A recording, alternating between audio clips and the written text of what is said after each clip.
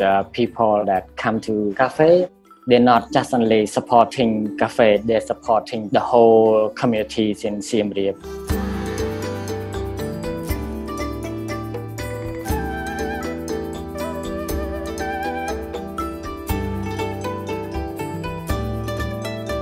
My name is Pakday. I have been working with Footprint Cafe almost 4 years.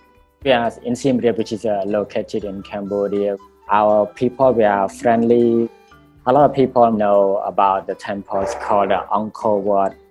In 2012, I went to Cambodia for the first time. It was fairly obvious that despite a thriving tourist market, it wasn't really working for a lot of the people in Siem Reap.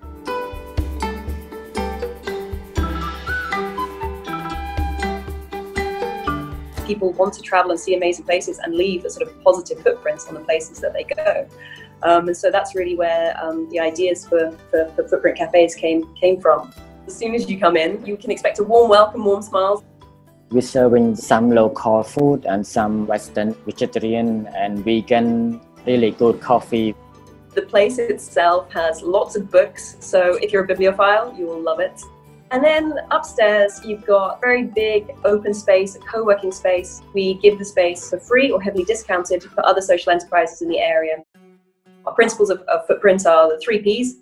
People, planet, profit. People, that's looking after our teams.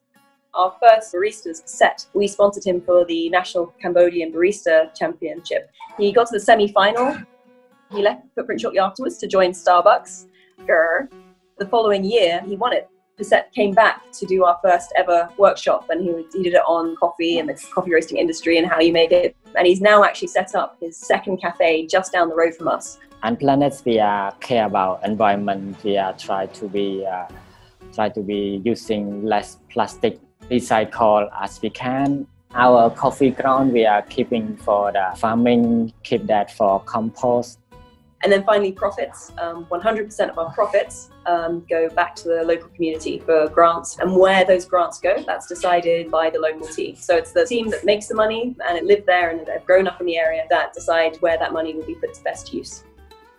And we have another project, the co-working space. For the co-working space, we dedicated 50% of it to other social enterprises, either free or discounted.